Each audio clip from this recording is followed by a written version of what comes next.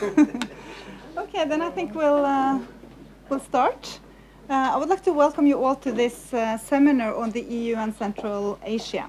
My name is Pernille Riker, and I'm a senior researcher here at NUPI, working in the research group on European studies, and I will be chairing this meeting.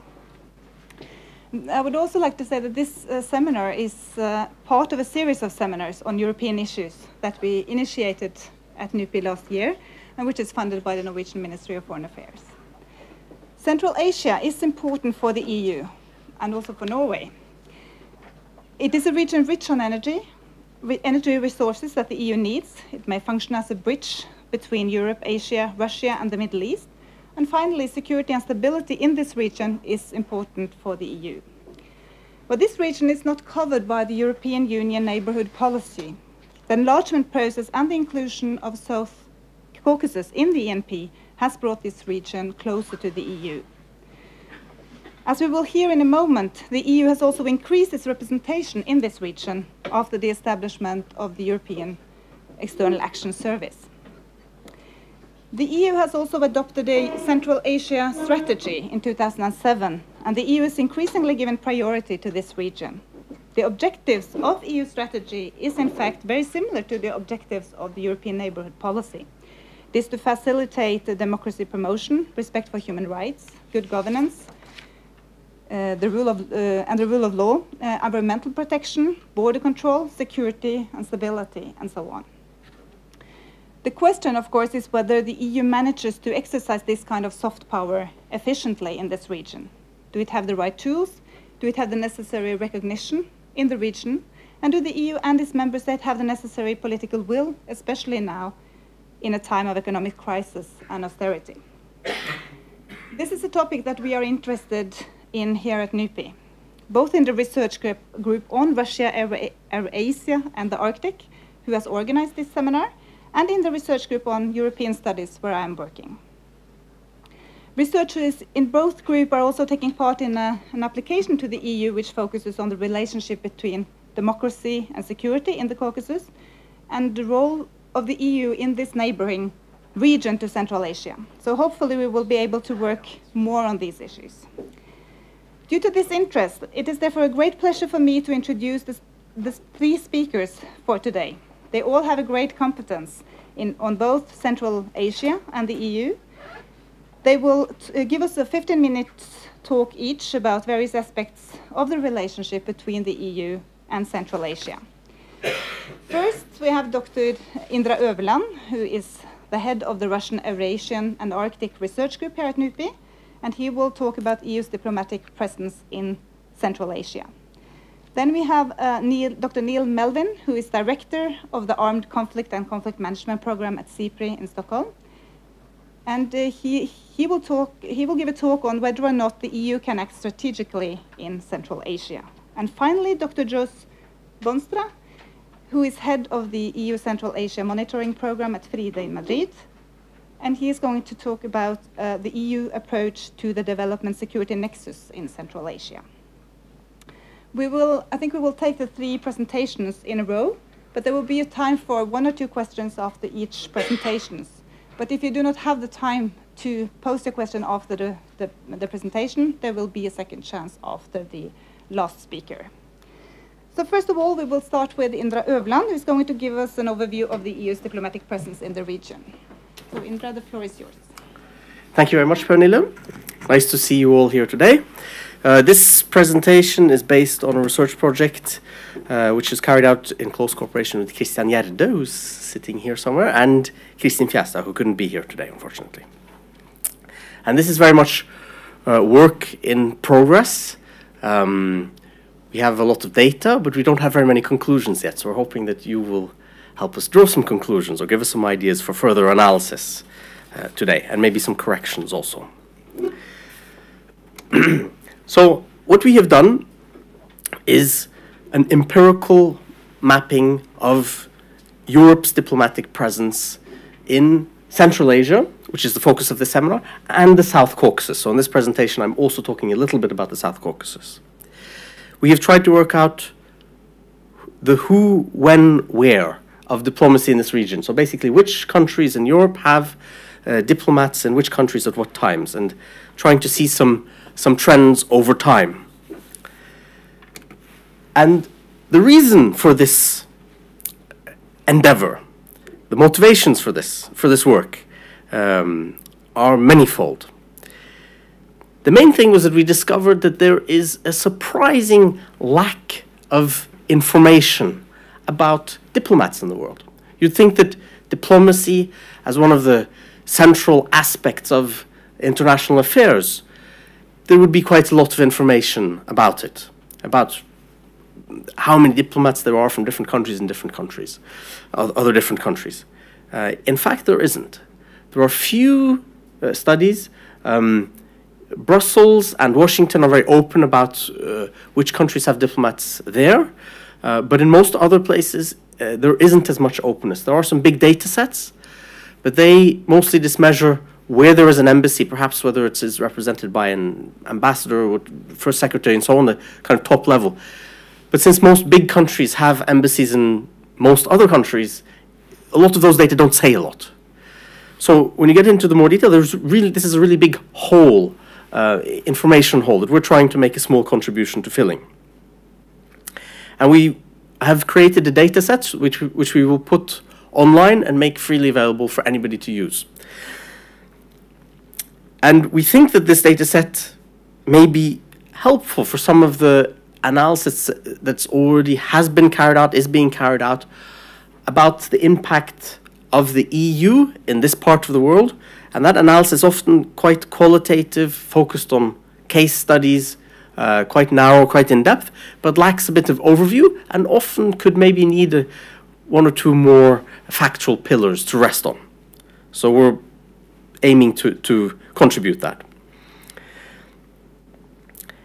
It's also, we think these data are also interesting in light of the evolving relationship and balance between bilateral EU diplomatic representations, this is the embassies of the EU member countries, and the emerging role of the EU delegations, in particular in light of the creation of the European External Action Service 2 or 3 years ago.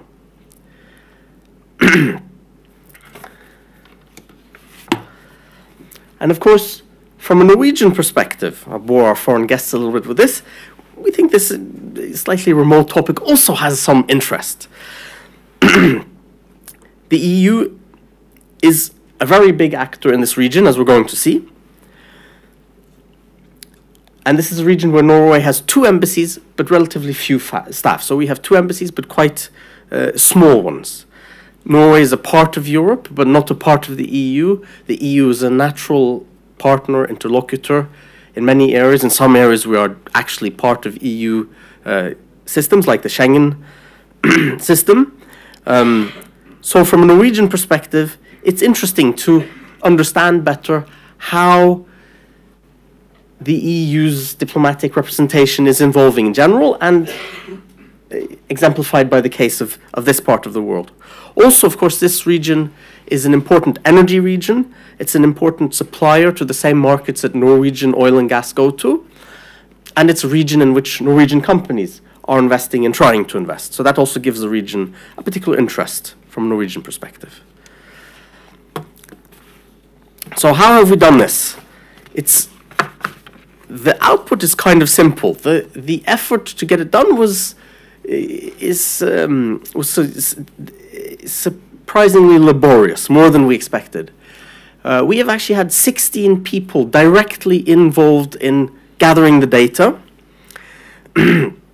operating in 10 different countries, and we've contacted 104 institutions in order to try to get information about diplomats at different times. We've carried out extensive internet searches, sent emails, a lot of emails, faxes, paper letters, made a lot of telephone calls, and we visited institutions in person in different countries, trying to twist people's arm to get them to give us information, the information we're looking for. So this also helps explain why these data are so scarce in the first place globally. It's surprisingly difficult to find out such simple things. And we've been harvesting this data and putting them into large Excel sheets, which you see an example of here. You're not supposed to read this, it's just for exemplification. And these are then joined together to make some graphs, which I'll be showing you on the next slides. But before I show you the actual data, a few caveats are in place. It has been a challenge to get all the people supplying us with information to use consistent classifications of what is a diplomat. So we've been working quite hard at this. We get numbers, we bounce them back and say, so what do you really mean by this? So we try to land on the kind of a straightforward definition. Diplomat is somebody with diplomatic immunity, but not their spouse and family, but not only ambassador, first secretary, and so on, but also other staff who have diplomatic immunity, who are sent from the home country to a diplomatic mission, but not local staff. So that's a quick kind of whiz through it. We think we've managed to systemize the data reasonably consistently around this, but it's a continuing challenge. And another thing is that on some data points, we haven't managed to get information. So some places we've had to extrapolate, to make guesses based on other data. And very often we'd get contradictory data, and then we've triangulated. We use different sources to work out what we think is the most probable number. So this is a data set consisting of estimates rather than facts, but at the same time we think it says quite a lot about developments in diplomacy in the region.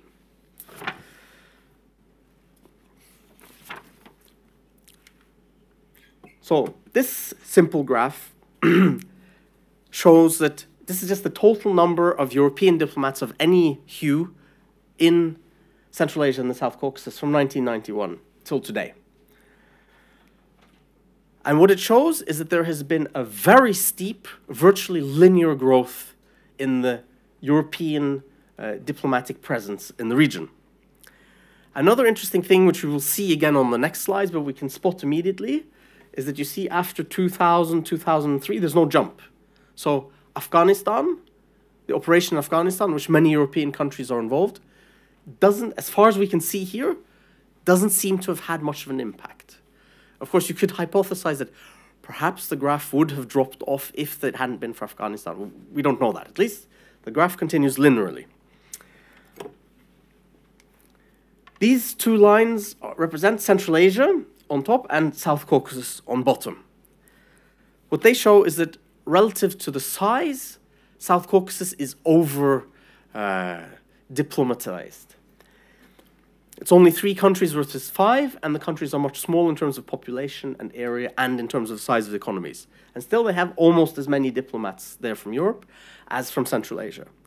A couple of possible obvious reasons are, 1, they're closer, and 2, the South Caucasus is seen as a geopolitical bottleneck of importance for Europe. It's also interesting to note that at the very end of the graphs, from about 2010, Central Asia one continues upwards. South Caucasus seems to turn down. That's within the margin of error of our study, and it's also too short time to say much.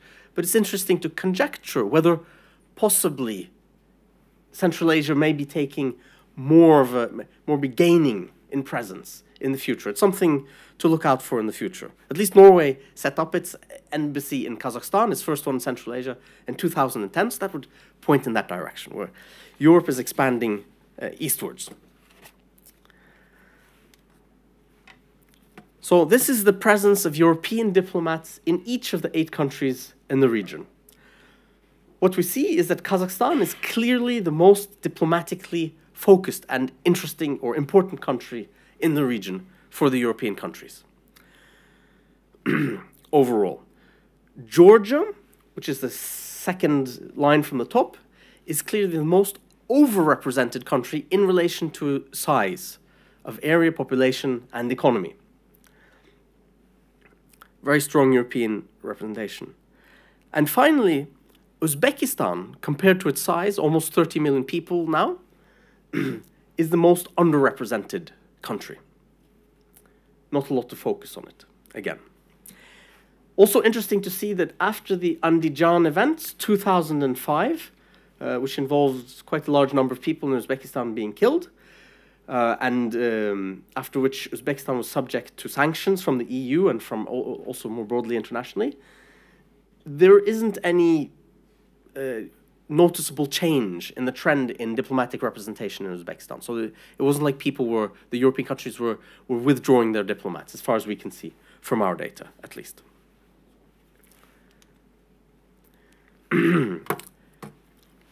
This graph shows the upper line is the total number of diplomats in all bilateral embassies, French embassy, German embassy, Polish embassy, and so on, in this part of the world. The red graph on the bottom is the number of diplomats, total number of diplomats working for the EU delegation. So this is the multilateral or federal or union, if you so wish, joint representation or office missions in the region. And what we see is to some extent what we expected. There are a lot more bilateral diplomats than multilateral, if you allow those terms. But this impression has some modifications. First of all, we see again, the last 3 or so years, the number of bilateral diplomats seems to be tapering off, whereas the number of EU delegation diplomats seems to be rising more steeply. The European Action Service External Action Service came on, it was created in 2010, I believe. So it's interesting again to look, it will be interesting in the future to see if this is some more long-term trend that was started by the establishment of the External Action Service. It's a bit early to say that, but it's an interesting question to look at in the future. And if we look at the situation in 2012, 16% of the European diplomats in the region are representing the EU as a whole, rather than individual member countries. Again, this is more than we thought.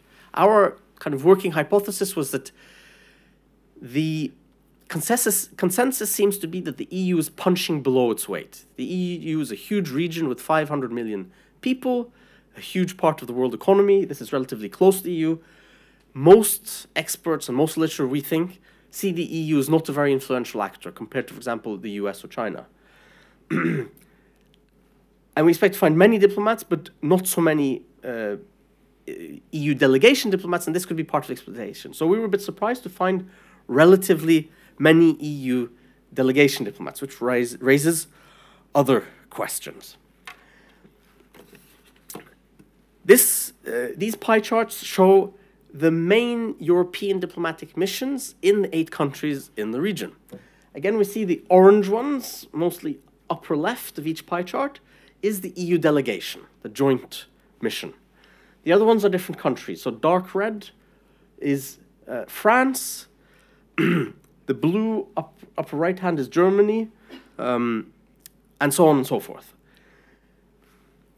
And what we see is that in 5 of the 8 countries, the EU delegation is the biggest diplomatic mission from Europe, or the same size, or one of the 2 biggest, with the other one being the same sized. So in this sense, again, we see a surprisingly strong European presence. On the other hand, Germany has an equally strong presence. Germany is also the biggest, or equal size as the biggest, in 5 of 8 countries, but it's present in more countries, it's present in all of the countries, and where it's smaller, it's still relatively large. So Germany actually has more diplomats. It has 132 diplomats in the region, whereas the EU as a whole, or the joint EU delegations, have 100 diplomats. So in this sense, the EU is still smaller than its biggest member country.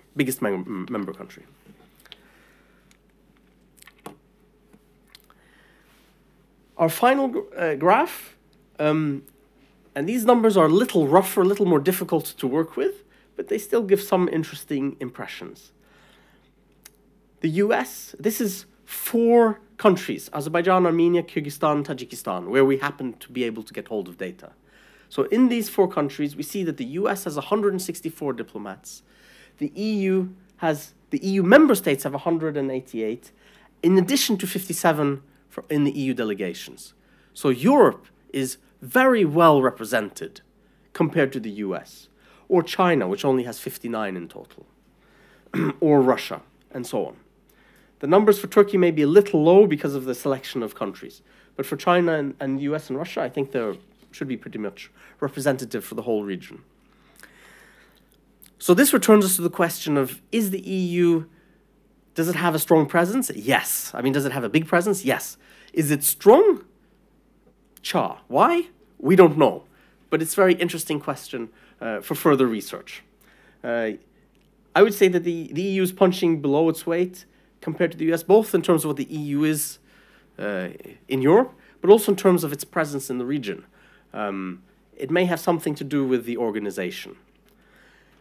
On the other hand, the light blue slice on the left top, the EU delegation, is relatively new. So the effect of the EU's presence that we're thinking about, which reflects maybe the last 10 years of activity, may change as this light blue slice has recently grown and seems to continue to be growing, and may have an impact on overall EU activity. I'm not going to draw any very bombastic conclusions. I'm just going to finish off by saying a few words about where this may be taken further. First of all, we hope that this data set will be a big resource internationally, also for our institute. It'll go on the web pages on our institute as downloadable Excel files that anybody can use. And we see scope for expansion by looking more thoroughly at the other external powers represented in the region. The last graph, but looking back, that was only for 2012, but looking trends over time in the kind of geopolitics and so-called great game of the region. It would also be possible to expand the data to look at EU representation in other countries around the EU, other countries of the former Soviet Union, North Africa, Middle East, Norway and Switzerland and so on. On the one hand, these are expansions of the data set. An alternative direction to take this in would be through in-depth studies that look more, now that you have this kind of context, to look more at the impact of the EU in specific locations, to look at the division of labor in specific locations or cases or cross cases between the EU delegations and bilateral missions. For example, the boycott of Uzbekistan after 2005 Andijan, where the EU is doing one thing, and our idea is that Germany may be, which is a very big actor in this context, bigger than the EU as a whole, is maybe doing slightly different things. Also, would be interesting to know more about local perceptions of the EU. The EU has a lot of diplomats in the region. How are they seen by locals? Thank you.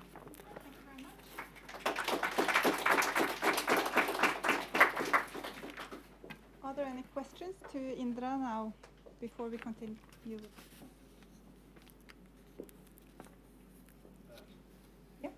you see whether the US presence and China presence increased or decreased? Over time? No. So that's one of the things we would have loved to have seen. But we were struggling enough, since our task was European representation, we were kind of doing that as our hobby on the side.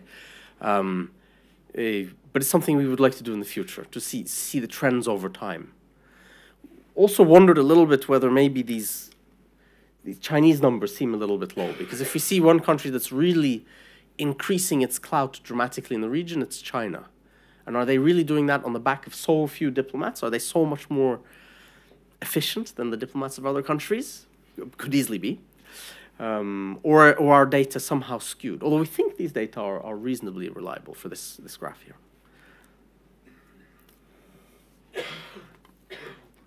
Yes, you already said that it's quite difficult to determine what is a diplomat. For instance, in the case of Germany, I've always had the feeling that they are almost omnipresent in Central Asia, at least, because it's not only their enormous embassies, but also GIZ, which brings together 3 development organizations and our bank, development bank, KfW, staff of these organizations. Have you counted them as, and there's also the UK with DFID, the development organization, and so on. Are these diplomats? That's been one of the big challenges for us. So what the rule that we have followed is to say that if they're located in the embassy, or the EU delegation, if that's what we're looking at, and they have diplomatic status, they're diplomats. If not, they're not diplomats in our book. And of course, then we had to try to herd the people giving us information into following this rule. And then, of course, you could say that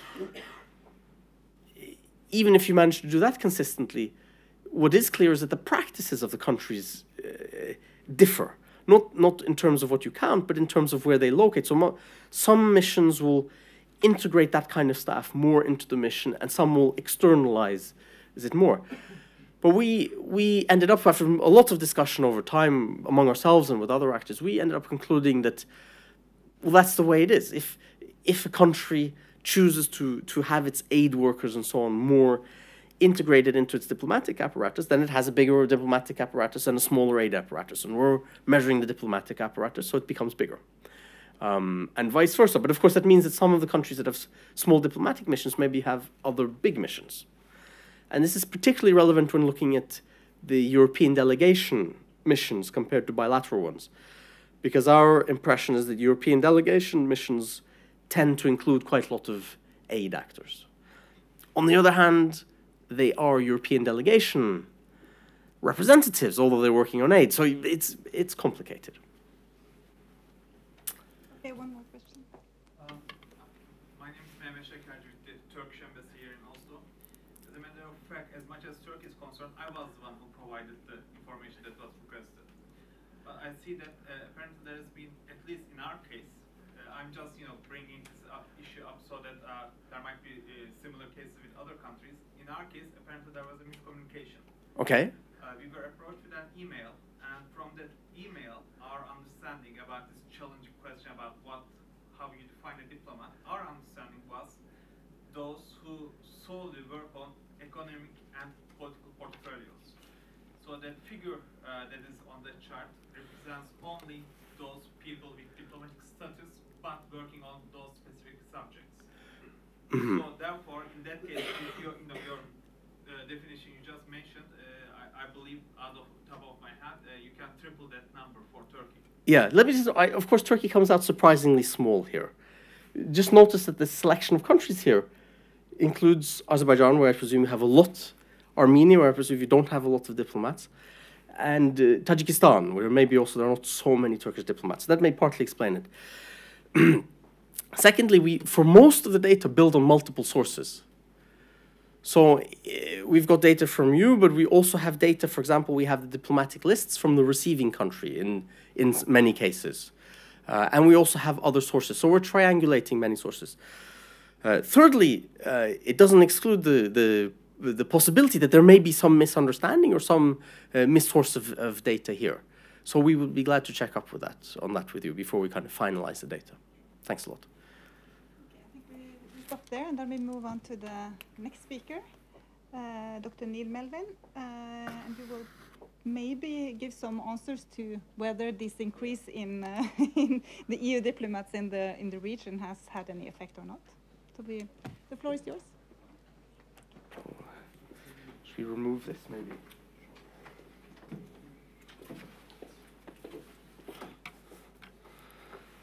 Well, thank you very much. It's a great pleasure to be here. And I'd especially like to thank Indira for his extremely empirically rich presentation, because that now frees me from having to have any facts in my presentation at all. So I can just say exactly what I like, unencumbered by those kind of constraints. I'd also like to say it's a great pleasure to be here at NUPI, and it's always an institution who I followed very closely in your publications and research. And I was particularly gratified to learn that there is a program called Arctic, Russia and Eurasia, because at CIPRI I had a program where we do Arctic and Afghanistan projects, and I thought I was the only person who did that combination. So I'm glad to find some friends here with a similar kind of portfolio. What I'm going to be talking about today is sort of the EU's efforts, which I think fill in the gaps to some degree around this empirical information. What was the EU been trying to do with this increase in the diplomats over the last few years? And also perhaps say why this is important more broadly for understanding some of the challenges that face the European Union as it seeks to craft itself as a sort of a major foreign and security policy actor. So, of course, the EU is not new to Central Asia. As we saw in the table, there was a presence really from the very early 1990s. But really, it's only over the last decade that the EU has sought to step up its engagement. And this took place really at a time when I suppose the EU was on the top of its game in some ways in regarding foreign policy. The real push into Central Asia took place when we look back now, what was really the peak of the EU as an external policy actor, I would say, i.e. in the period probably before the Lisbon Treaty. And the effort to engage Central Asia more thoroughly was really, I think, part of a larger effort at that time in the EU to begin to try to respond to a new challenge. The EU had had 15 years of really unencumbered freedom, particularly in its eastern neighborhood. It was the model in town, along with the US. And of course enlargement and so on, it was all good news. And then suddenly, in the middle of the last decade, we began to see the real emergence of an alternative, i.e. the rise of these authoritarian capitalist orders, which began to challenge the EU, not just in terms of actually the efficiency of the economy, but even on a normative basis with their own conceptions of political orders about what democratization meant, sort of more focused on traditional forms of democratization, they called it. So the EU strategy was in part, I think, an effort to try to meet that challenge in an area which in many ways embodied some of these political orders. Second, it was one of the sort of the first real efforts, I suppose, in the East to actually have a policy well beyond the EU's borders. So this was, I guess, the equivalent of the sort of NATO out-of-area operations. This was an EU out-of-area operation. The Central Asian countries had no prospect of EU membership. So the question was then, what could you do in such a region of the world? Because, of course, up until then, EU foreign policy had really been about enlargement. So once you don't have enlargement on the table, what exactly can the EU deliver in terms of its external policies? And so the EU strategy in Central Asia was part of that. And thirdly, it was, of course, there was also much rhetoric at the time about EU as a global actor, that the world needs the EU, these kind of slogans. It was sort of the backdrop rising up to the Lisbon Treaty, the creation of the External Action Service, and, of course, before the economic crisis. So this was, I think, really the Central Asia strategy. Of course, it wasn't alone in this. There are other strategies in Africa and so on. And I think it was part of that effort to try to push beyond the immediate neighborhood and do some things concretely here.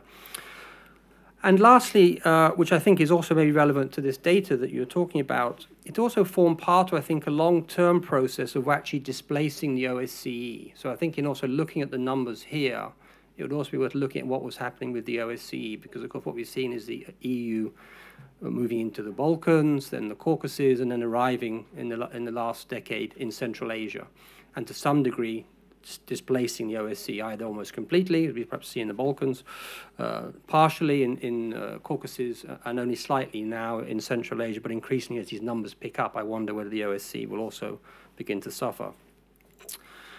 So what was the nature of this engagement? Well, I suppose the cornerstone has been the Central Asia strategy adopted in 2007, although the momentum up to that was also in place with the appointment of a European Union Special Representative already 2 years earlier. So there was effort to sort of move this forward. But why 2007? Well, that was, I think, fundamentally because the German EU presidency. And we saw in the numbers of diplomats there that Germany has been the overwhelming powerhouse in terms of Central Asia in the European context.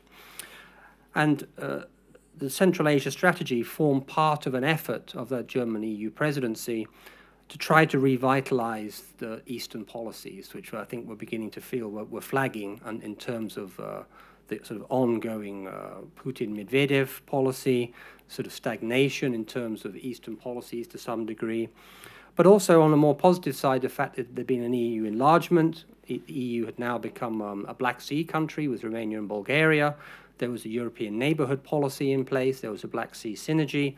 And so the Central Asia strategy was really sort of certainly filling a bit of a hole. It was an area that was left over in the post-Soviet space that didn't have a regional strategy. And of course, the EU loves regional strategies. Everything is about regions on the whole, and often regions sort of around a sea or something like that.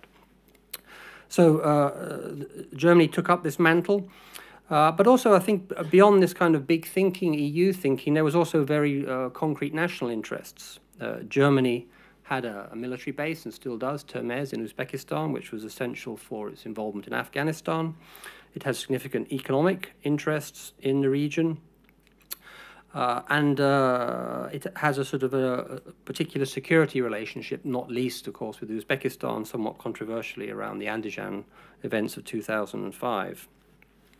So there was an effort by Germany, I think, to try and get a more strategic approach by the EU to these issues. And the last sort of imperative around 2007 was, of course, the energy security debate, which also, I think, formed part of this rising alarm in the EU that it was being pressed, really, for the first time, and energy was part of that. We'd had the first Russia-Ukrainian energy crisis, and a sense that energy security itself was something that the EU was vulnerable on, and they had to try and respond to this. So this was then the backdrop for the adoption of the strategy, but the strategy itself became very much then an EU-style document. It was driven through the various committees, and so it had to become a consensus document. We had the normal sort of bargaining around what the text was, and so the text ends up not as a very sort of precise strategic document, but actually rather a long list of commitments in human rights, democracy, rule of law, education, civil society, and then a sort of effort to try to have this more strategic, interest-based approach around issues to do with security, particularly Afghanistan, and energy questions, and then the regional focus, a regional focus that was to some degree, as explained, just because there were 5 countries outside other EU structures, and so they went for a Central Asia regional strategy, although there's never really been clear precisely why Central Asia constitutes a region for the EU, other than there was a gap there. And a lot of efforts then to try and promote regional cooperation around this region that was to some degree defined by this sort of bureaucratic approach. So what then happened to this strategy? What does this tell us about the EU? Well, immediately, this effort to try to sort of build a new kind of strategic interest-driven approach to a part of the world caused tensions. And it caused tensions in a number of ways. First of all, the focus of the EU strategy became Uzbekistan in its early days. This was viewed for a number of reasons, I think probably because of Germany's own interests around the military questions, but also because it was felt that if they're going to have a regional strategy, you had to have Uzbekistan at the heart of that. So the focus for the initial struggle became rolling back the sanctions which had been put in place on Uzbekistan after the Andijan crisis in 2005.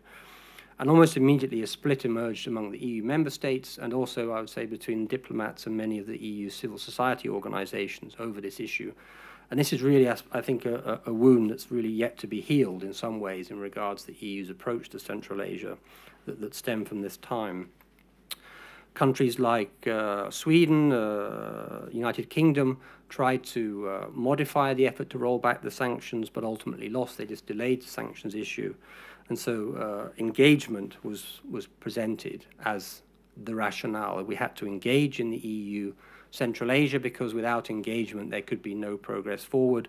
And that meant in a way we had to try and sweep aside all the encumbrance for engagement.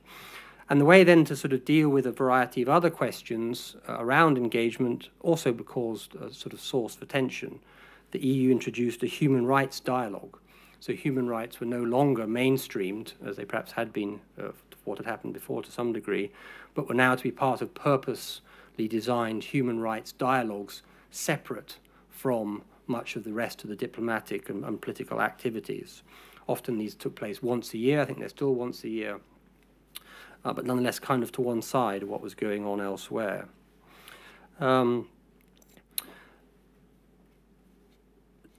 Additionally, there was a focus on energy, and here, of course, Turkmenistan emerged as, in some ways, the core of this focus.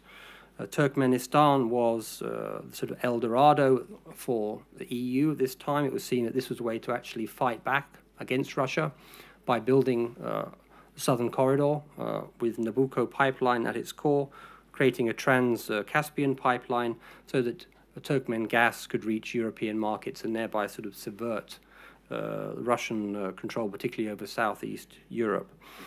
But again, the focus on Turkmenistan by the EU, and Turkmenistan was the recipient of many delegations by the EU, DG Energy, by the Commissioner for Energy, Oettinger, by RELEX, as it was, DG Head of RELEX, Ferro Waldner, by Head of the Commission, Barroso,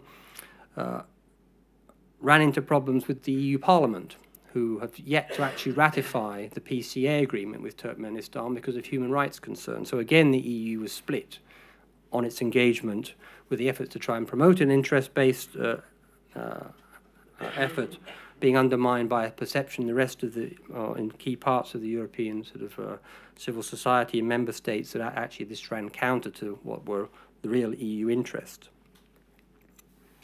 So what we had for much of the first 5 years was a kind of twin-track aspect to the strategy. There was a focus on security questions, and a focus on energy questions, led by the European Union Special Representative, Ambassador Pierre Morel, supported by key member states, notably Germany. And then a sort of the more formal bureaucratic aspects of the EU, in which programs around education, rule of law, discussions with these countries about technical assistance, and even I would say perhaps the human rights dialogue carried on sort of in their own pace. Ultimately, we have now, after 5 years of this process, sort of the opportunity to look back on what has been achieved. And I think if you begin to break down what were the sort of the ambitions of the strategy when it was launched in 2007, we see in sort of, I guess, 3 key areas the efforts to try and assess how engagement has gone. Well, first of all, on the human rights, democracy, and rule of law, I could have had a slide here, but I actually I forgot it at home. But what I've done is I've looked at all the indexes that have been put together by Human Rights Watch, Freedom House, Amnesty, Transparency International, Reporters Without Borders. And just as we see the line of EU representation going up, all those ones are going the other way. So in terms of actually how increased capacity and EU effort in the region has actually gone in terms of the politics of the region, what has happened is the strategy has coincided with an even deeper consolidation of authoritarian regimes across Central Asia. Human rights have got worse on the whole. Of course, Central Asia has been leading in developing new techniques to clamp down on the internet and press freedom. So I think in that part, it's very hard to see there's been very much success. On the energy side, which was, I think, really also held up as one of the major ambitions of the EU policy, 5 years after the launch, we still see very little prospect of the Nabucco pipeline, of even sort of commercial gas contracts with Turkmenistan. And the reality, of course, is that energy markets have changed fundamentally in that time. We now see gas markets which are going in very different directions, that the EU effort, which has really been a non-market-based approach, there's been efforts to try and aggregate demand, there's been efforts to try and build pipelines in the geopolitics. None of this is delivered on the whole, but also, in fact, markets have done their own thing. We see the sort of the whole unconventional gas revolution coming on, but also Azerbaijan itself has just produced a kind of market-based solution. So Nabucco itself, except in its truncated form, now appears to be dead. So if we look at Turkmenistan from an EU energy security situation, increasingly these efforts look not only unrealistic, but also irrelevant to some degree to what's happening elsewhere. It's possible that commercial volumes will eventually come from Turkmenistan to EU markets, but I don't think this is really going to be part of a solution now to EU energy security. That's happening elsewhere, and it's also happening, of course, because the EU's perhaps most effective mechanism has been its internal market, and the third energy package has really perhaps been one of the most dramatic turnarounds rather than this external energy security policy. And I also wonder what degree what happened in Algeria may also raise concerns about being tied to unstable regions of the world for energy security. Thirdly, security itself. Security was very much defined by the focus on Afghanistan. This is now changing. We've had a lot of effort on border security, anti-narcotics, and anti-terrorism. Quite a few other studies have come out questioning the effectiveness of the EU border management projects, the BOMKA projects, among others. Some have even suggested, perhaps rather sort of heretically, that what has now been built is more effective infrastructure to transit drugs, because now there's better roads, better sort of crossing points than there was before. I'm not an expert on that, but I think that the secondary literature does raise a lot of questions about how effective all that has been. But perhaps more damagingly, that focus really has meant that the EU missed at the internal security discussion by focusing on these ideas about external terrorist threats and the challenge from Afghanistan. The EU totally missed the near breakdown of the Kyrgyzstan state in 2010. Has since recovered a bit to do some crisis management, but is still, I think, not really engaged in understanding what causes political violence in Central Asia itself. So, I mean, the first 5 years, I think, have fallen quite short in terms of the ambitions.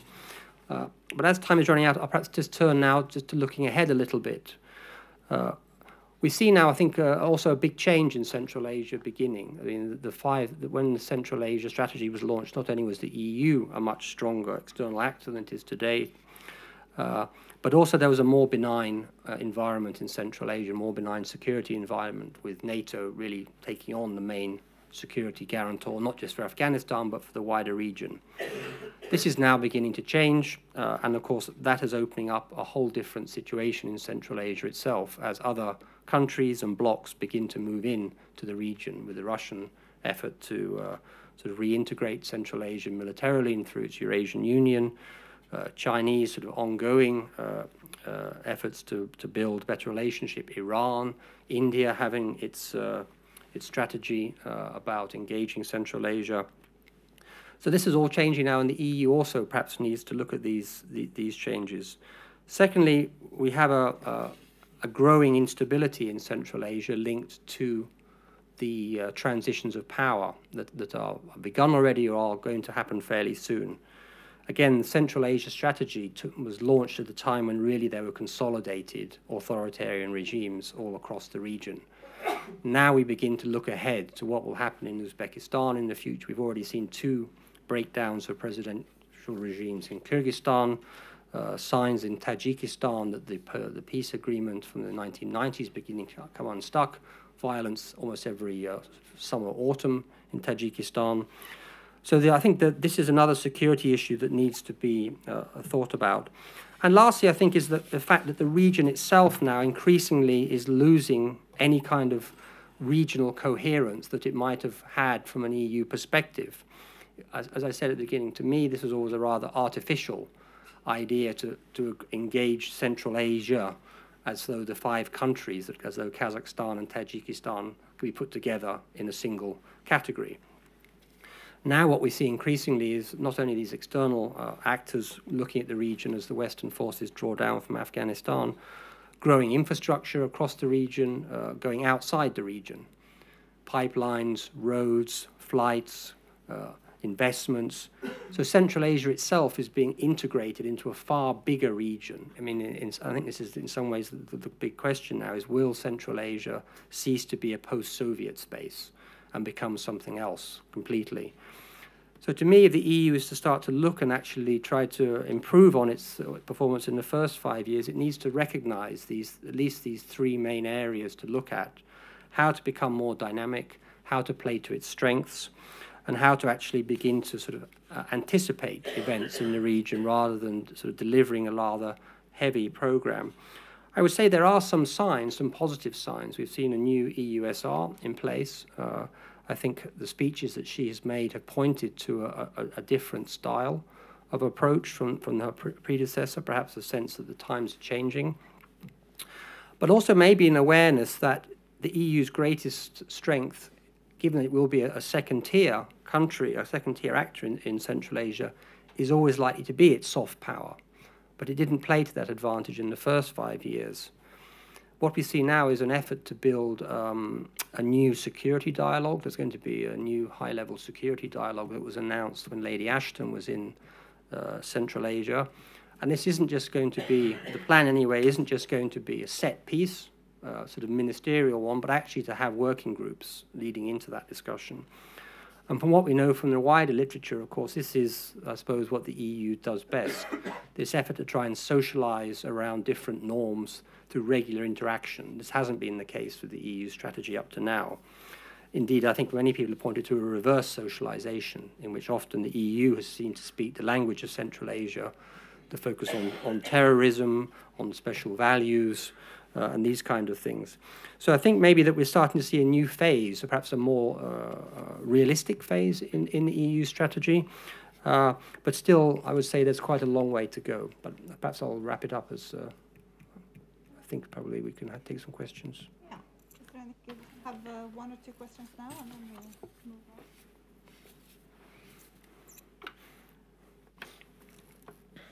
And, maybe Okay. I'll have. Is there any question? No. I have one question. Do you think there is a difference between, I mean, the EU's presence or the EU's approach in Central Asia compared to EU's role in the Caucasus, which is part of the neighborhood policy, or is it more or less the same picture that can be drawn from that region? Well, I mean, I'm not such a well versed on the Caucasus, but I mean, my sense is that the Caucasus is seen as part of the neighborhood for the EU. I mean, as reflected in the European neighborhood policy, and the problems of the Caucasus are seen to be integral in a way in the EU project, the larger project. So we've had a much higher level of engagement. It also reflects directly the question of the relationship to Russia, which runs through the whole of the eastern neighborhood. Central Asia strategy has in many ways been shaped by factors outside Central Asia. It's not seen as central to that. So we've seen on the one hand the Afghanistan question. So the sort of security engagement has been not about Central Asia, it's been about Europe and Afghanistan, of which Central Asia is sort of necessary for those purposes, particularly around the bases. And secondly, it's been about how to deal with the Russian energy security challenge.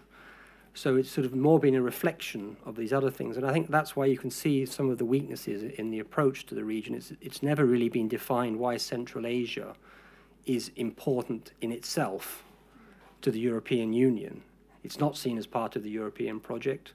And as I say, the language often, even that diplomats, some diplomats in the European member states and the EU talk about the region, they draw a line that this is somehow culturally different as well, which I think then that's why human rights and democracy issues have also perhaps not been pushed in the way they have been in, say, the Caucasus. Now, whether that's just a mindset or whether that's reflects also interests, I think is unclear. In a way, the swing state is Kazakhstan, because Kazakhstan has expressed some ambitions to be part of the European project. Sort of on a light level, it plays in UEFA, rather than in the Asian leagues, which the rest of Central Asia does. But also, it has a diplomatic document, the Path to Europe, which it launched around the time that the Central Asia strategy was involved, and it's expressed ambitions to, if not take on board the whole sort of gamut of EU values in terms of politics, sort of political and human rights questions. It has expressed a desire to converge on EU standards in areas like education and science and so on. So there's sort of some effort there, I think, and a sense that even that the Council of Europe might be something that Kazakhstan would have an enhanced relationship with. Yeah, one more, and then we. I'm Reza, a visiting research fellow here in NUPI. We see that the security engagement of Europe with Central Asia is significantly focused on the operation that's now going on in Afghanistan. That operation is planned to come almost to an end in 2014 and afterwards. How will EU engagement with Central Asia be shaped afterwards? First. Second, you were saying that one of the strengths of the EU is to use its soft power in the region. Do you think how relevant soft power will be in an extremely authoritarian environment? Yeah. So those are two small questions. So. I mean, I think you're right. Is that we're going to have a big, a significant change with this drawdown of troops. Some EU countries will have no probably military presence at all in Afghanistan. A small group will have a sort of small group number, probably including some non-EU countries like Norway, but and non-NATO countries like Sweden and Finland. So there'll be some European troops there. But we're going to have a period of the reverse transit, as they call it, when all the stuff comes out. So I think Central Asia will continue to be important while that happens. All this equipment is moved out. Beyond that, I would say that there is a big risk that interest will drop off enormously in Europe, in Central Asia, because I say Central Asia has not been really defined, except perhaps on the hydrocarbon side, as something of a region of interest, other than for the Afghanistan question.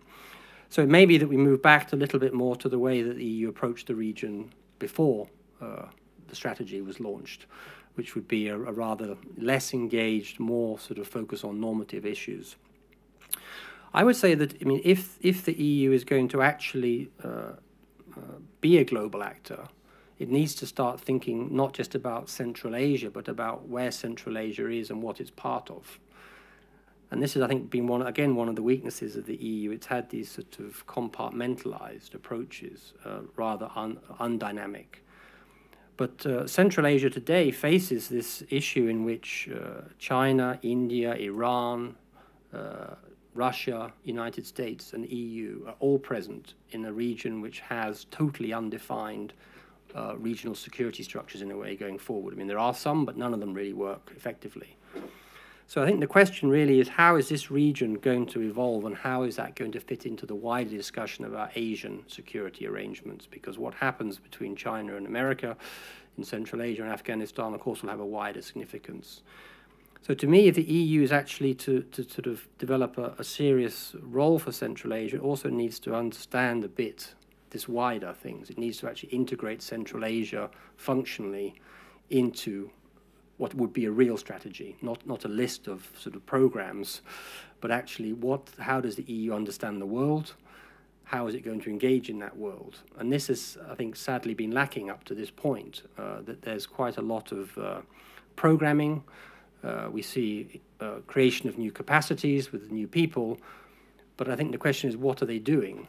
And what is the ambition? It's never been clear to me what the EU actually wants to achieve precisely in this region. I mean, there's a long list of things, but what really does it want to achieve and what it can achieve? And that would involve actually defining what a strategy is. What are your real goals and how do you get there? Not what is a sort of a programmatic approach to the region. So I think that, I mean, the change in Afghanistan could either crystallize that discussion in Europe. If Europe is going to actually look after its interests and be a global actor, then what does that mean and how does Central Asia fit into that? Or you could see a sort of a very significant collapse of interest in Central Asia and sort of a pullback, which is happening in other places, I guess, too. Thanks a lot. Yeah. We move on to the last speaker, Jos Bonstra, who is going to talk about the EU's approach to the development security nexus in Central Asia. I wonder if maybe you two should sit up here so we can go directly up onto the Q&A session. He's going to talk. Yeah, he's going to present yourself, maybe. Okay, thank you. Very good to be at NUPI again. I was here 4 years ago for a seminar about the Caucasus, which was excellent. My name is Jos Boomstra. I work as a researcher for FRIDE, which is a think tank based in Madrid, but also with an office in Brussels, where I am based. Maybe one of the first things to say, next to only looking at the diplomatic presence in Central Asia and in the Caucasus, it would also be interesting to see how many people work on these regions in their national capitals. Just to give you an example, when I asked this when I was still in Spain, Spain constantly said, for us, Central Asia is a priority. And I asked them at some point during their EU presidency, how many people are working on Central Asia? Well, we have no one in specific, but we have somebody at least working for the broader region, so also including Eastern Europe, Russia, and the Caucasus. I think in the Spanish ministry there are probably about 200 people working specifically on Cuba. So this is maybe interesting to also see how many people are engaged on a specific region. Central Asia is often discussed in terms of great games. There was, of course, this great game 100 years ago. I don't believe in great games nowadays.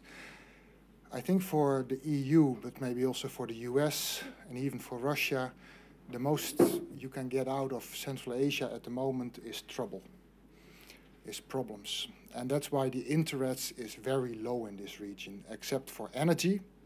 And we've just heard that over the last 5 years, for the EU, this has not resulted in gas imports from Turkmenistan, or it is Kazakhstan, and the broader security problems. At the moment, the program I'm working on, EUCAM, is doing some very short qualitative studies on national policies towards Central Asia, national European policies. So it's sort of quantitative version of the qualitative version of the quantitative version done by NUPI. Our conclusions so far, and we've only done 10 countries so far, very different from the United Kingdom to Portugal and so on, is that with the exception of Germany, most countries say, EU member states at least, we are very happy that the EU is taking the lead in Central Asia. Then we don't have to follow that closely. Then we don't have to mention too much about democracy and human rights. Let the EU represent us there, except Kazakhstan. We are very keen to do business with this blossoming economy, and we want an embassy there, and the oil and the gas and also other parts of the economy are more and more important. So that's a bit the picture we got from there. So also Europe has not that many interests in Central Asia. After Russia and China, it's maybe third place, or the United States would be third place. I think the US has much more leverage, much more power, also hard security interest there, while the EU is much more active, as we also saw from the figures that Indra showed us. And to echo a little bit what Neil said on what has been done these last 5 years under the EU strategy, I think there have been some achievements. The presence in the region, there are more EU representatives there. Delegations have been opened recently in Uzbekistan. I know the EU is very keen on opening a representation or a delegation in Turkmenistan. Also, the relationship with Kazakhstan and trade with Kazakhstan has been a positive development. Europe is in I think almost every Central Asian country the biggest investor, but there are more shortcomings and lack of results. So there has been no gas imports from Turkmenistan. The region has become more unstable, and there are more security concerns. There has been no democratic development or better good governance, and there has been no improvement in human rights records. So in that sense, I was slightly disappointed last summer when the EU published a review, after a long review process, of 5 years of EU strategy. Basically, the argument was we still have to build this further. A lot of things are in motion, which is true, and let's just continue. That was it. There was one more specific point they made, and that was Afghanistan. They said there is a concern, as the gentleman already asked about Afghanistan, what should happen in the period until 2014 when troops are leaving and afterwards. And this review said, yes, there is a problem with this. We need to link Afghanistan programs more with the Central Asia programs, and we have to focus on that. I find that very tricky, to be honest. First of all, because there's very little room for linking programming of EU regional thinking on Central Asia to specific thinking on Afghanistan. There might be some options in education, maybe border control, maybe also involving Russia, but chances are limited. But the biggest problem I have with this is the narrative on security. At least in my view, instability and insecurity in Central Asia are largely homegrown problems. So it's the problem with no succession mechanisms for aging presidents. What will happen if Karimov passes away in Uzbekistan? Who will be the new leader? It's very uncertain. Islamic radicalism often does not originate from Afghanistan, but is homegrown, typically as we see in Tajikistan, for instance. Huge levels of corruption, poverty, migration problems of all young Kyrgyz and Tajik men that work in Russia. What is their future if they return? These are the security problems these countries face. And we often hear a narrative from Central Asian leaders that everything will collapse and everything will go wrong when troops leave Afghanistan, because there will be all these negative spillover effects, mostly radicalism. Secondly, drug flows. These drug flows have been there constantly during the war, before the war, and probably also in a few years' time. And the EU should, I think, be very careful not to fully accept that narrative of spillover effects from Afghanistan, although it is, of course, a risk. Maybe also interesting to mention in this respect is the difference between the European Union and the United States and how they view Central Asia. For the European Union, Central Asia is the neighbor of the neighbors. So it's the neighbors in our neighborhood policy, and we see Central Asia as an extension of that. And we like to think in regions, as Neil Melvin said, so it has a regional policy. The Americans see it completely the other way around. They say, we have an Afghanistan policy, and as an annex of that, we also have a interest in Central Asia. And if it's not focused on Afghanistan, then they would rather prefer the last few years to see Central Asia from an Asian perspective, not from a European-Russian perspective. Also, I was slightly disappointed with the visit of Lady Ashton in November.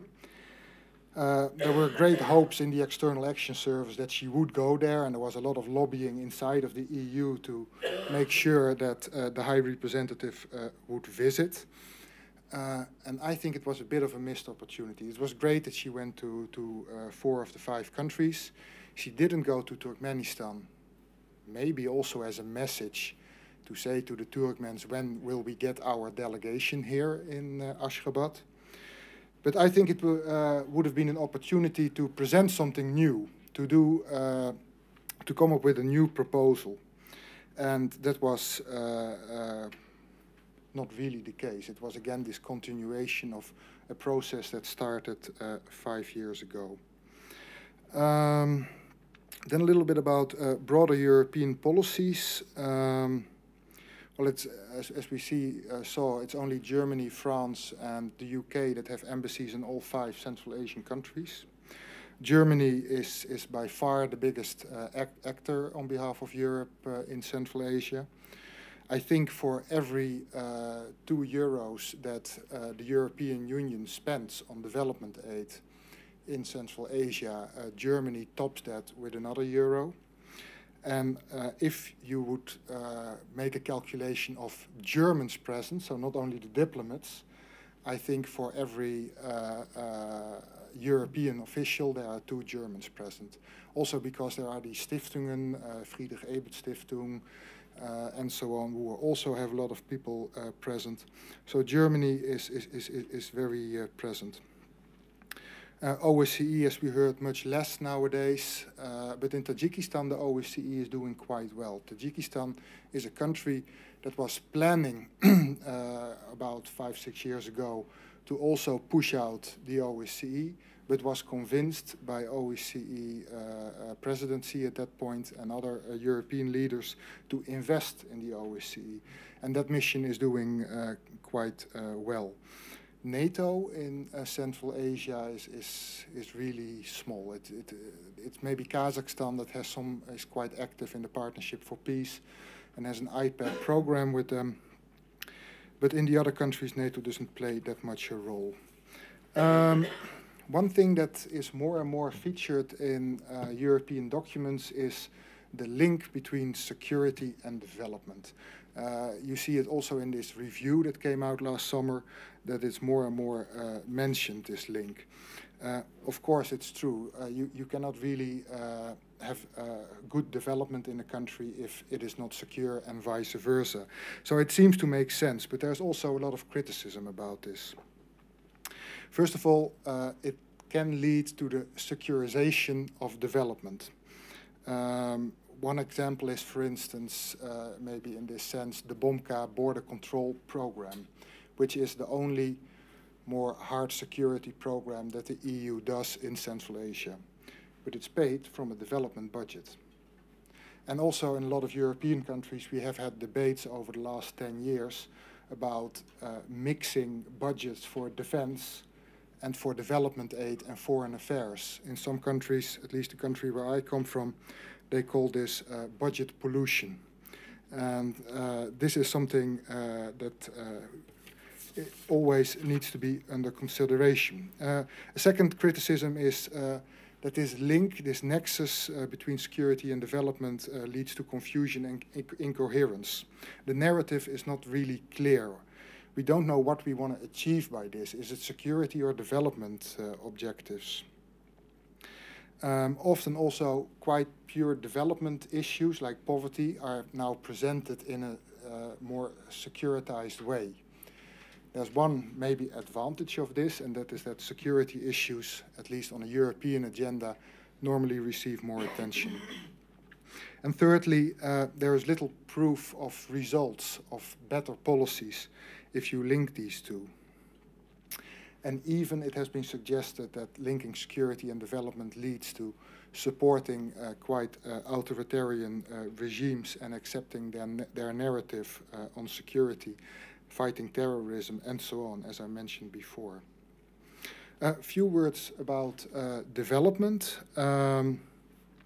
Over the last 7 years, the EU has allocated 750 million euros to Central Asia. You can double that amount if you add all the EU member state national programs to that. But this 750 million, you can see this in different ways. Is it a lot, or is it almost nothing? You can say it's almost nothing if you divide it over 7 years, 5 countries, and end up with about 30 million per country. If you compare that to the assistance that's going to Georgia, it's peanuts. On the other hand, you can also say it's quite a lot on development because several of these countries don't have a lot of absorption capacity to use and spend these funds well. I don't expect any rise on the current economic and financial circumstances for the next 7 years on this amount. It's not, I think, the amount that is that important in this case. It's more how it is used, how it is spent. If we go by the 5 Central Asian countries, Kazakhstan did receive development funding in the past, but that will come to an end, I understand, basically because it is a middle-income country now. Turkmenistan is too closed, Uzbekistan often too repressive, so we are left with the 2 real development countries, which is Kyrgyzstan and Tajikistan. Now, the money that goes there goes for a large part, at least the EU funding, to sector budget support. And this is quite tricky, especially in Tajikistan, which is one of the most corrupt countries in the world. What is the guarantee for the European taxpayer that that money is actually used for the things that was agreed to? Most countries would say never budget support to Kyrgyzstan and Tajikistan. The EU does choose this as a sort of socialization with these countries and hoping to also make their bureaucracies more effective. But you can have severe doubts about budget support. The second way we spend our money there is, and I'm quite critical now, is on quite large projects where European or even non-European consultancy firms tender. So a lot of the money goes to European consultancy firms that might not have really experience in Central Asia. They go there, they write their report, often a brilliant report, but the report ends up at a shelf in the European Commission and often is not even accessed by member states. Plus, you have Kyrgyz and Tajik civil society people and also government people that say, we hear that 10 million was allocated to this and this subject in our country, but we haven't seen anything of it. We only saw a few visitors who stayed in nice hotels here. So this is another criticism. And why I said that 750 million can be quite a lot is if you would really try to invest in civil society, in the broader civil society organizations there. But to do this in an effective way, you need all those diplomats that Indra mentioned and even probably more to make sure that you give the money to the right people and organizations. Maybe lastly, to put things a little bit in perspective and link with Afghanistan, I think very roughly said in Afghanistan, most of the development funding on behalf of Europe is done by national countries. So it's national, Swiss, Norwegian, Dutch, French money going there. But the EU still spends a lot of money there. But it's secondary to the national contributions. In Central Asia, it's completely the other way around. There, the EU is by far the biggest actor in development aid, although the money it allocates is peanuts compared to what it spends in Afghanistan, where it is a small player. So that just to compare the amount and the interest there is in Afghanistan and the little interest there is in Central Asia. On security, very quickly, two quick points. Maybe we can discuss this further later on. BOMCA, which was already mentioned by Neil Melvin, over the last 5 years often mentioned as a successful project. In which all 5 countries participate.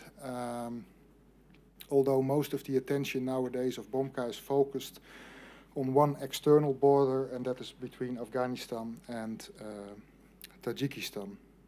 I find it quite a problematic program because in Tajikistan, for instance, where most of the attention is focused now, it has become clear that the Tajik government is very interested in hardware. They are interested in new jeeps. They are interested in having new offices for border guards and so on. They are less interested in training and long-term planning. So it's quite short-term and equipment focused, and elsewise there are less interest. And there have been quite a number of suspicions and reports of Tajik officials themselves being implicated in the drug business. So whatever you do, if the people you finance don't want a radical change and reform, it is just a drop on a hot plate. And this is again a choice for Europe. If Europe and its member states find it so important, this border control issue and drug seizures, then they should really invest and make a choice, and they should try to establish a common security and defense policy mission on that border. Probably it should be done in cooperation with Russia. That will play a bigger role. But that is what the EU would do if they're really concerned, as they were in Georgia, where they have a mission, or many years before when they started a mission in Transnistria on the border between Moldova and Ukraine. But this is not on the table because it's too far away. We don't have enough interest there, so it will not happen. Last thing on security is security sector reform. As I mentioned, a lot of problems in these countries with stability, with repressive police forces, with weak militaries, weak democratic control. Security sector reform is something that Europe might, in some of these countries, have a contribution. Chairman, do I have time, Chairwoman. One minute to wrap up, maybe? 1 minute. Okay, then I'll wrap up. I would be happy later on to tell a little bit. Let me say one sentence about Tajikistan, because I already told a lot. And then I'll leave the conclusion for later. Tajikistan, again, about representation there. The first time I went there, I needed to do a lot of interviews, mostly with people based there. So I write emails to the embassies that are there. The European embassies there is France, Germany, and the UK. At that time, Sweden had an office there of their development organization, SIDA. The Swiss had a development office there, and still have, and the EU was present. So I write all these emails and have a lot of meetings and so on. But every time I go to the same cafe in the middle of Dushanbe, the capital, where there is an Italian coffee cafe. And later I found out it's not necessary to make all these appointments, because if you just go to this cafe, sit down there for 1 week with your laptop, there's Wi-Fi, all these diplomats come in walking themselves because they meet there. It's just one place. So just to give you a little bit of an idea of the scale of presence in Tajikistan. But I think Tajikistan, maybe together with Uzbekistan, will be most high on the agenda concerning Central Asia, especially from a security point of view. And I will leave it at that, thank you, I think. Thank you. Then we open up for questions and answers, and you may sit here if you want to. And then if you have questions to all the speakers, actually, you can pose the questions now.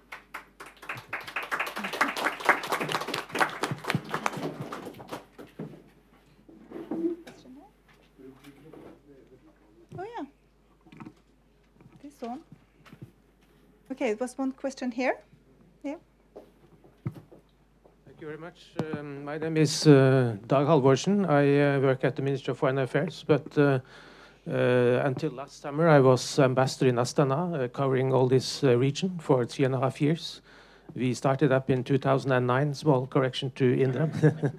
But so it was extremely interesting for me to listen to all these presentations, and of course I think your assessments are very good, mostly. But I think that I would just like to make a couple of small points. And first of all, I think that despite all the serious judgments on EU policy that have been made now, or critical, shall we say, I think on the whole, I think it's necessary to offer to the EU some recognition and maybe some encouragement, because they are also needed in Central Asia, especially in Kazakhstan. They have this multi-vector policy. They don't want to be associated or with one of the 5 main partners, nor with China, nor with Russia, nor with any other country. They want to be independent. So in this context, the EU is needed. And I think the EU has a lot of good cards to play with. First of all, they are a big trading partner. I think the biggest, in fact, with Kazakhstan, if I'm not mistaken, and with the others probably also. And then they have a lot of diplomats. Of course, if you look at number of diplomats compared to results, maybe China is better situated, because China has fewer diplomats compared to the influence it does now exert. But the reason for that is that they have deeper pockets, I think, mainly. And of course, this points to another aspect of EU policy, that there are so many actors involved. In Kazakhstan, in Astana, I think my EU colleagues numbered just about 20. In Ashgabat, quite less, but they met every 3 weeks at long meetings to formulate clear messages, and I think they succeeded to a large extent. And but it was difficult, and the strength is that the second strength is that the EU has considerable soft power, and that is because the EU is the Western democracies, European democracies are the model for especially Kazakhstan, but also the others. So all the legislative reforms take EU standards or European Council of Europe standards for models, and this, of course, is if this were to be implemented to the full, that would mean the end of the autocratic regime. So it's a bit of a schizophrenic situation. I mean, you can't have both, but they try to. So, but this means that EU power, soft power, is important, and that means that they also will be listened to. I think also that the fact that the EU does not have military hardware or hard military power is maybe a problem to some extent, say in the countries around the Caspian, but it is also a fact that the EU is a very difficult structure to understand for external partners, and countries in Central Asia have a preference for bilateral partners. For example, visiting Paris or London or Berlin is so much more easier to handle than the very complicated structures in Brussels. So that is something that reflects on the efficiency of the EU. But another aspect of the soft power is that if you look at the elites in Central Asia, these post-Soviet elites, where do they buy summer houses? Where do their children go for studies? Where do they invest their money? It's in Europe. I mean, to a large extent. I mean, some go studying in China, some go invest their money in the US, but Europe is really the focus of those elites, family-wise and so on. And this may change now, perhaps, if the younger businessmen, they look at Singapore and they say, isn't that our model? Why do we need all these European ideals and rules? We can do like the Asian tigers. But for now, I think the elites in Kazakhstan and also the other countries are very much oriented towards Europe. So this is a strength for the EU. So if the EU can use that, find the right approach, they still are not losing. I mean, they have lots of prospects. So yes, this is would be my comment. Okay, since this was more of a comment, I will add a question to that. Maybe you can have, if there are not more questions, I think maybe I'll give you a few minutes each just to have a last wrap up before we end this seminar. But I would just add a question, because Indra, you started out on a rather positive note, saying that there is an increase in the EU presence in the region, and then we ended on what do these diplomats really do in the region?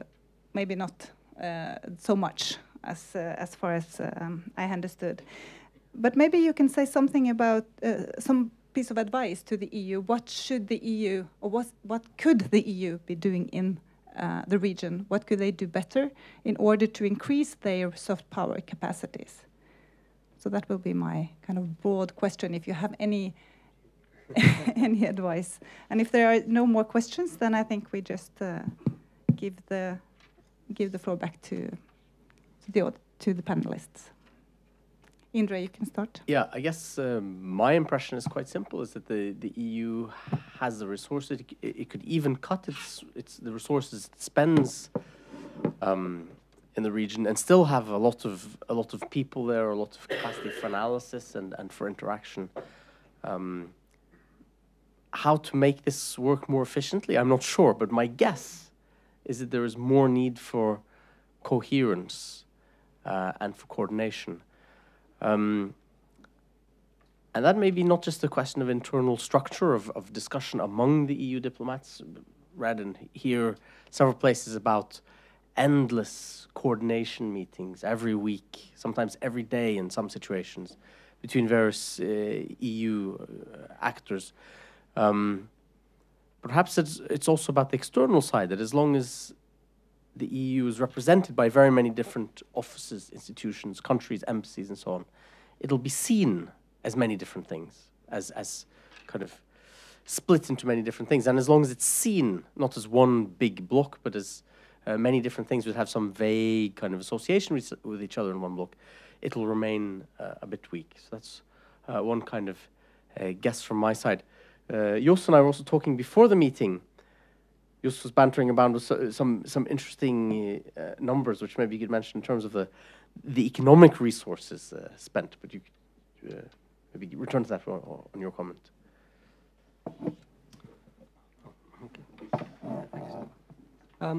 Yeah, I think I'd just like to note, actually, I mean, I think I agree very much with the ambassador's comments. I mean, I think the EU has enormous assets, in a way, in Central Asia. And what I think the source of disappointment has been is that there's a feeling that the sum of the parts is much less than it should be, is that the EU has these resources, but it hasn't actually played to those strengths. And it's done that because it's part of its soft power strength is, of course, its normative power. It's not just the EU and its member states, but also EU civil society. And there's been a sort of actually antagonism within the EU about the policy itself, which has helped to sort of weaken that. But I think that, I mean, the EU could play a much more important role. I think it has to accept that it's always going to be a second division player, as I mentioned. I mean, China, we see China just in terms of its investment is going to become much more important. It's already very important. We see Russia making a big effort on the military side, and of course the US is there.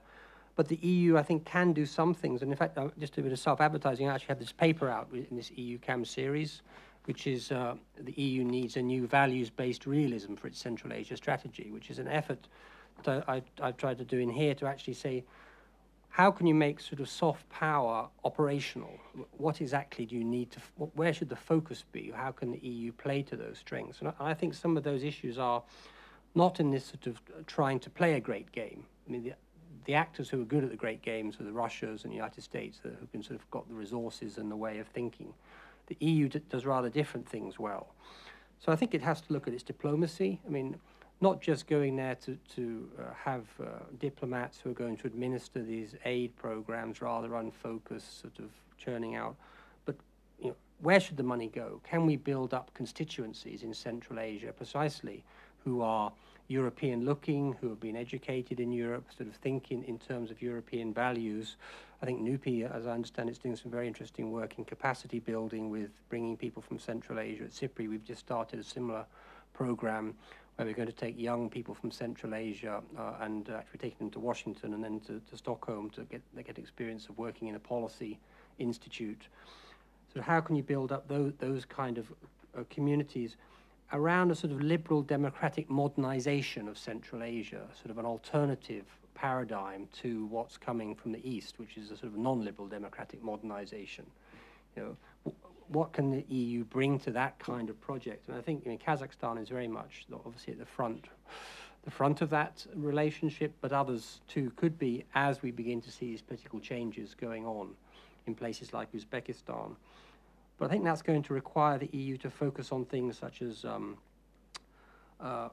conflict prevention, conflict management, not sort of big missions, but can its diplomats actually engage in conflict processes, relatively not heavy operations, but can it be smart use of diplomacy to leverage the EU's position around these issues?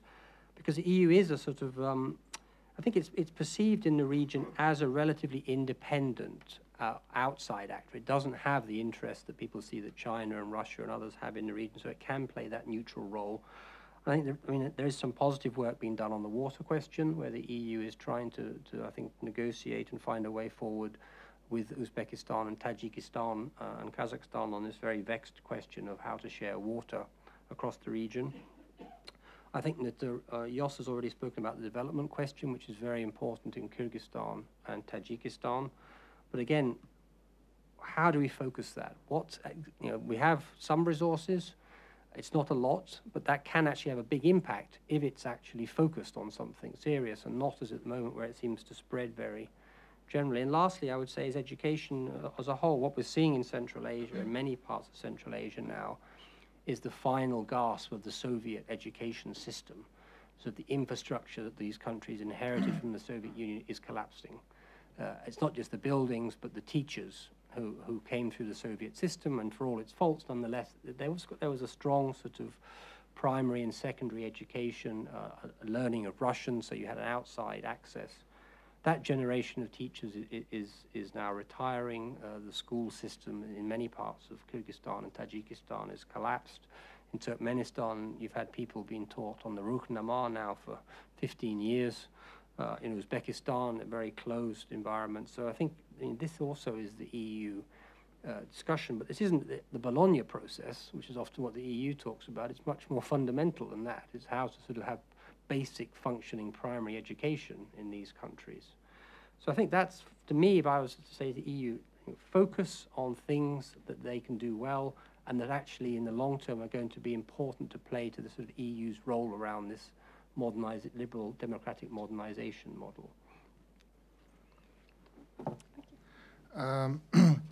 I have 4 points maybe to conclude with. First, also a little bit in reaction to what the ambassador, former ambassador to Astana said. I fully agree that EU should be recognized for stepping up over the last 5 years in Central Asia. And in many cases, I try to think, what would I do if I would be sitting in an EU delegation in one of these countries? Probably not much different. It's really difficult. I also believe that the EU does have much more leverage in Central Asia than it thinks it has. For instance, in Tajikistan, often it is said that Tajik officials would say, oh, but then we ask China, they will invest much quicker and that will be no problem, so we don't need a European money. That's not true, I think. I think there's more a fear of China investing too much and having too much influence in a country like Tajikistan. So it's essential for such a country to have other partners, and especially the EU that is still, it's good to be recognized by the EU. It's good to be on the picture with Barroso in Brussels and so on. For young countries that seek recognition, this is important. Also, if the EU would lose or get rid of its values component and would not bother these countries on democracy and human rights anymore, what would that bring that to us? Would we start building railroads and pipelines in the same speed as China does in Central Asia? I don't think so. Would we be just as effective and quick to respond, if necessary, to military crises in those regions as Russia does? No, probably not. So I think it's an essential component, these values. Secondly, regional cooperation, as was already mentioned, it's completely lacking there. All regional cooperation comes from outside and is initiated by China, Russia, or Europe, or Americans. So I do think it's important for the EU to play a role in this, especially on such sensitive issues as water management, which can really become conflict in the future. On the other hand, the EU needs to be very careful there. If we can bring these countries around the table to work together, that would be great. But there's also another side of the coin. We have done this for many, many years in the Balkans, regional cooperation, until people in the Balkans said, we are quite tired of this group therapy. We just want our own road towards the EU. Third, a security narrative is necessary. Not the narrative necessarily of Central Asian states that things might collapse when troops leave from Afghanistan, but one based on the problems these countries face. And an open discussions with these countries, and not only focused on terrorism and extremism, but on broader security challenges these countries face. And then the EU should really think, what can it contribute concretely, not in nice texts. And lastly, the EU should not try maybe to explain itself too much in Central Asia. We barely understand ourselves how the EU functions. So it will be problematic for the average Central Asian to understand the EU.